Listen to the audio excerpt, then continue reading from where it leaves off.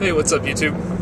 Just heading home from a day of work and wanted to make a video response to Smoking Essie's 7887's question the other day on what is your favorite tobacco. And of course I'd like to give lots of favorites, but you know, gun to my head, if I had to choose one that I could only smoke this the rest of my life, I think I'd choose Peterson's Old Dublin. Not really a favorite tobacco to be smoking inside,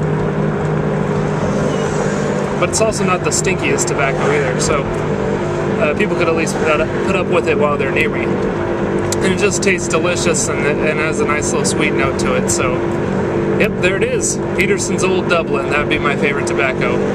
Good question, Evan. Thanks for the video, and we'll see you guys later.